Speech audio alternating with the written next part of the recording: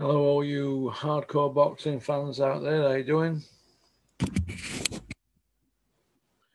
Orky here, the voice of hardcore boxing. But then again, you already know that, don't you? So that's why you're watching. I don't normally do anything on a Sunday morning. Except walk my dog, but I thought I'd do something this morning. Get something out there. A lot of people have had a lot of things to say. First of all, I want to say well done to Lopez for beating Lomachenko, as I predicted. So I feel quite smug about that. I've jotted a few things down. So here we go. That's better. That's better. Right.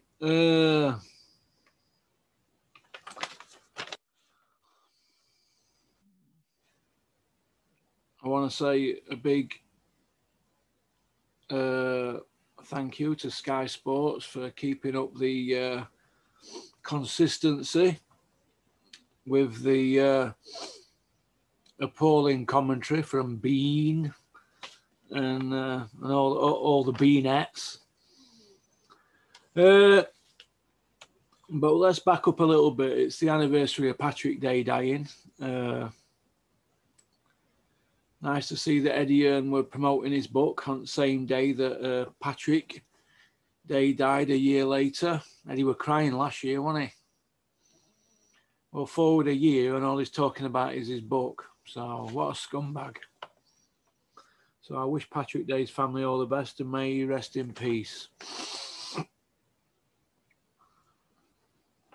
But getting on for Eddie's book, I mean, what can be in Eddie's book that we don't see every single day on his reality TV program that's IFL or, you know, what can be in it? Like I said, that we don't hear about every single day. What could possibly be in it? Eddie Hearn being relentless. How can Eddie Hearn be relentless? Somebody who's relentless is somebody that comes up from the bottom, not somebody who has been gifted everything. I don't get that. For me, somebody coming up from the bottom is somebody that's had everything took off them and worse. I mean, I don't like to use myself as or other people like me, but I look at people like Peter Fury. You know, £940,000 fine. You got 10 years. Got a 940 grand fine, didn't pay it. They locked him up for another 2 years. He then went and paid it. Just walked into the police station with it in a carrier bag. That's a true story. Actually, it was a sports bag. Now, when you're having everything took off you and you've done years and years in prison, and then you go again, that to me is relentless. You could put me in that little bracket to a certain extent. Have everything took off you, raging drug addict, and then you come back. You face adversity. When has Eddie Hearn faced adversity? When has he faced adversity? You could put Richard Towers in that bracket. You know, he was a big drug dealer in Sheffield running about. Somebody robbed his stash, so he went and kidnapped him, put an iron on the chest and held them all weekend, torturing them with an iron. You know, and then gets 13 years and comes back out and starts again, gets a girlfriend, a family, he's got his own gym, and he's doing all right. That to me is relentless. When have you ever seen Eddie Hearn in them situations where he's faced adversity? You haven't, have you? And there's more stories than just the three people that I've told you about there, me, Peter, and Richard. There's other people that have faced adversity with deaths in the family and being bankrupts and things like that. When has Eddie Hearn ever faced adversity? So why is he calling his book Relentless? I don't get that. He's had everything gifted him. We all remember when Carl Frampton left Eddie Hearn, don't we? I do. I still got the emails, Eddie. We all know how you felt then, Eddie, don't we? When things don't go your own way. So don't be talking about being Mr. Relentless. So anyway, I don't want to talk about Eddie. He gives me indigestion. Let's talk about the show last night before we go deep on other things. It's an hard one for me, this, because I'm really good friends with Phil Jeffries, who's Ritson's manager, and Ritson's trainer's a good friend of mine, Fano. I like them both. They're very respectful. They've always made me welcome. I thought Lewis Ritson were lucky last night. But there'll be times in his career where he might think he coasted it and he don't get the decision. So am I glad Lewis Ritson won? You bet I'm glad. I like him. He's likeable. He's a genuine kid. He's not one of them arse lickers. You get a lot of arse lickers, don't you, in boxing, like Tony Bellew. I'll come to you in a minute, Anthony, the disappearing man, because you're not going to get off lightly. I like Lewis Ritson. He excites me. When he fights, you're on edge of your seat. He goes for it. He brings it. I just like him. He punches like a mule. I know that because I've seen him train close up. I've actually spent a bit of time with him. I like him. He's popular. He tells it straight. He's not, like I've just said there, he's not an arse licker. They're not arse lickers up there, you know. They're proper people. I class Fano and Jaffer and Lewis Ritson in bracket like I do Peter Fury, Mark Tibbs, Jimmy Tibbs. They're proper people. Derry Matthews, the proper. They're not up people's arseholes and kissing people's feet. So I'm glad Lewis Ritson got the decision, but I thought he had an off night last night.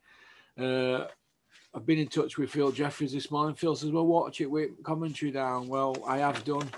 And I've come to the same conclusion that I had Lewis Ritson getting beat. Now, the scorecards are going to be the things that dominate the talk and takes it away from Lewis's win. Now, his team are obviously going to say they thought he won. I thought that he lost, right? But I've also seen them fights given and nobody say a word, but everybody's going to make a big issue out of it because Terry O'Connor were texting on his phone while judging the fight. He got caught out. Now, what can we say about Terry O'Connor? What can we say about Terence O'Connor that's not already been said? Is he in the Ian John Lewis bracket? Yeah, he is. He's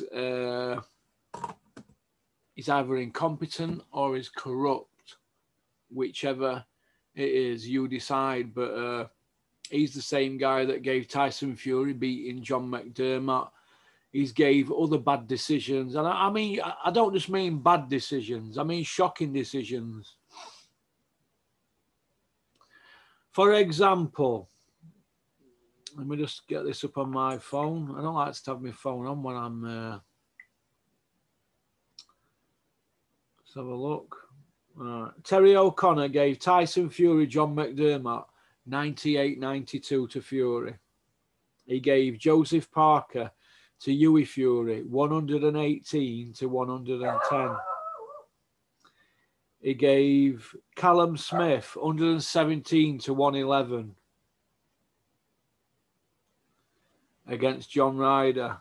Now, personally, I think he needs to be put out to pasture. And he gave Ritson 117 to 111 Vasquez. Now, go and look at Marcus McDonald's card and look at Terry O'Connor's card. It's a 12-round fight. 12-round fight. Marcus McDonald and Terry O'Connor are 9. They're 9 rounds apart in a 12-round fight, which is absurd. But back up a little bit earlier in the night, we've got Thomas Ward against Thomas Asomba. That's a 10-round fight. Terry O'Connor and Marcus McDonald are 7 rounds apart on that one. How can this be? How can there be 7 rounds apart? I mean, if this isn't Terry O'Connor exposed as an incompetent judge or a corrupt judge, what is then? Where are we heading? I mean, in America they call it Monday morning quarterback day, don't they? Where everybody's an expert. Well, I call it Sunday morning raging day, because after watching Everton-Liverpool game yesterday, I've now come to the conclusion that what is going on? Van Dijk got took out by a goalkeeper, violent conduct. That's a straight red. Consider it severance pay, Michael Oliver. Take the train, get out of Dodge. And then they score at end. Henderson gets winner. And yet they show the VAR stuff to the referee, but it's a fraction behind. So it shows you Mane that maybe he were offside, but Sky have just shown this morning that Mane was onside. I know it's 2 points, but it's 2 points robbed, isn't it? The VAR people bottled it, and the judges here. Terry O'Connor looks to me like he's already given his scorecard and he's already decided who's won. So he's just on his phone. He's on his phone. He's a judge, but he's on his phone. What is going on? Why are the British Boxing Board of Control not doing anything about this? They're not doing anything, are they? Nothing will be said. Nothing will be done.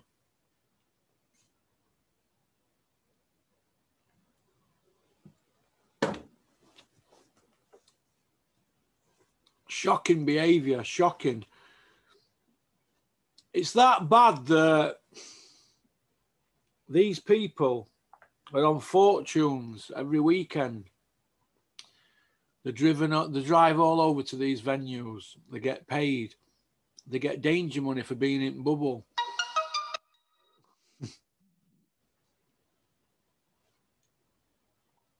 It's unbelievable, but it's the same old people making the same old mistakes. It's the same old people making the same old mistakes every time. And I think we've all had enough of it now, haven't we? I think we've all had enough of it.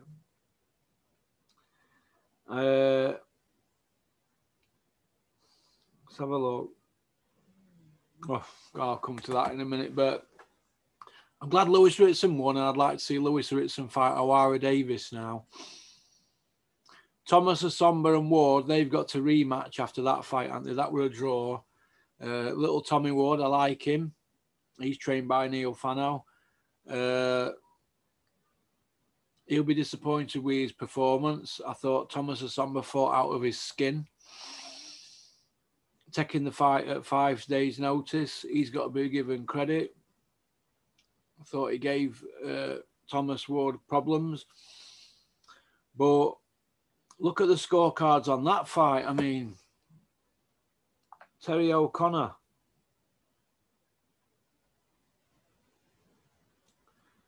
Look at the scorecards that he gave on that. I mean, Terry O'Connor gave it by 4 rounds to Thomas Ward. Marcus McDonnell gave it by 3 rounds to Asomba. Michael Alexander sat on fence because he's the biggest fence sitter in boxing, isn't he? I've got no time for him anyway, Michael Alexander. You're a shithouse as well, Michael Alexander. I'll be on you as soon as you make any more mistakes.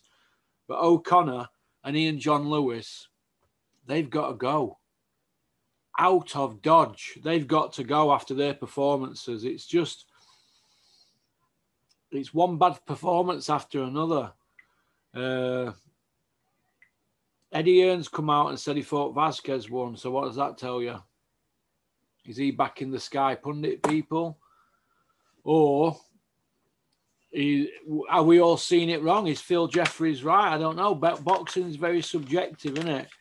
Very subjective. But they're going to take the win, aren't they? Because there'll have been times when some of Phil Jeffries' lads and Fano's lads have not had the rub of the green. So I'm pleased for Ritson. I want to see him fight Owara Davis now in an all-British class. It doesn't need to be for a belt. I'm not bothered about belts. I just want to see good fights. Owara Davis against Lewis Ritson. That's got to happen next. Frank Warren, Eddie Hearn, pair of shithousers that you are, get this sorted and get the fight on. Because I like both of them. Right, moving on.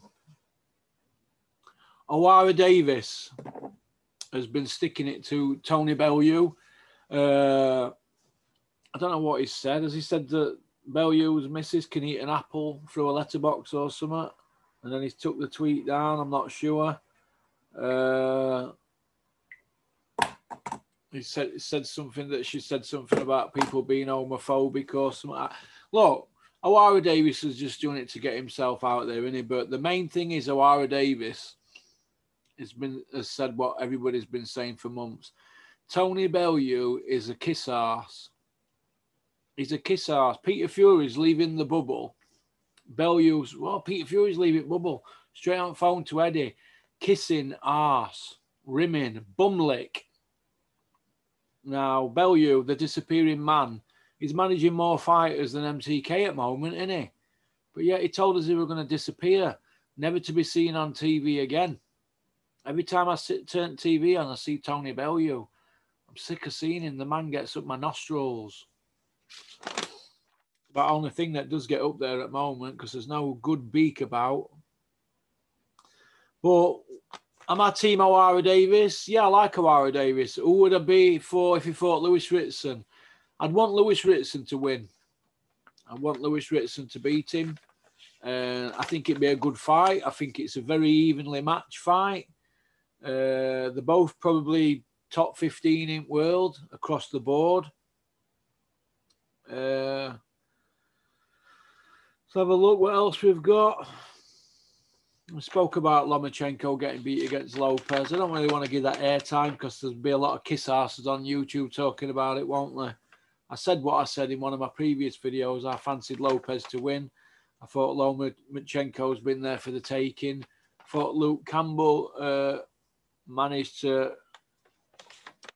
show that he can be beat, although he couldn't keep it up, could he? He did have a good round or two against him, but it were chinks in arm, and I think Lopez, I think Youth got him through. He's had a lot of fights, hasn't he, Lomachenko? He must be getting on for 400 fights. So, we amateur and pro. We've covered the Patrick Day anniversary of him dying. God rest his soul. Lou DiBella's come out and said, why is Terry O'Connor on the telephone on Twitter? I saw Jane Couch's response to it. Jane Couch is very vocal about Ian John Lewis. There's a lot of people vocal about Ian John Lewis and a lot of people vocal about Terry O'Connor. These people are shocking. They are ruining lives. They're ruining them. It's nice when you get a good decision against you for you. Like Everton will feel very fortunate this morning. And I think Lewis Ritson's team will feel fortunate this morning. But good luck to him. But I don't wish Everton good luck. Not how they played yesterday. And I want to know if Terry O'Connor's going to come out and explain his card. I want to know who made the decision at VAR. Are they going to come out and explain their decision at Everton yesterday? That's what I want to know. I think people should be made accountable. For example, if I do anything on YouTube, if we do anything on YouTube from the IP address in the office and it comes back on us, you get kicked off. So we have to be accountable. So are these people accountable? Well, Boxing Board of Control licensees don't have to speak or give interviews. That's why Howard Foster's never come out and explained about the growth stoppage. He might do to certain people behind the scenes, but he can't do it in public. But it'll be in his book. Now, Terry O'Connor doesn't have to come out and explain how he came to them scorecards. If he did, all he would say is, and he's already probably whispering this to his pals, well, that's what I were looking for in fight. I like fighters that do this and I like fighters that do that and blah, blah, blah. There's a way around it. The rules are there to be manipulated, a bit like VAR.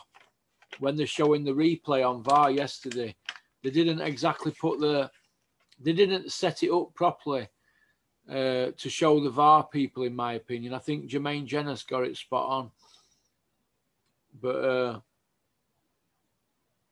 I can't get over bad decisions. It's like every weekend, every Sunday, Monday, we're talking about bad decisions. I think we'll finish off with Steffi Bull's tweet. We're going to finish off with Steffi Bull's tweet.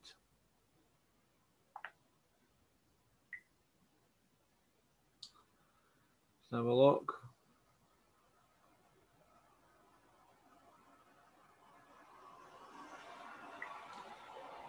Let's have a look. Here we are. This is Steffi Bull tweeting. Now you listen here, hashtag Terry Harper. You're boxing in 4 weeks, and any more of that shit, like in your last fight, you will be going back to the down to the chip shop. Yes, but my nose hurts, Andrew. Now, Terry Harper doesn't run her Twitter. What Steffi's done there when he's... Let's have a look what time he put that out at. Oh, God. He must have been feeling left out watching Sky Boxing last night, so he's had to put that out. Steffi Bull, in the lead-up to the Jonas fight, were in his van with Super Ray and Terry Harper. Now, and he admitted that he runs her Twitter. So we know that in this area for 3 years, but he must have forgot that he runs her Twitter. So he's having yet another conversation with himself on Terry Harper's Twitter. What?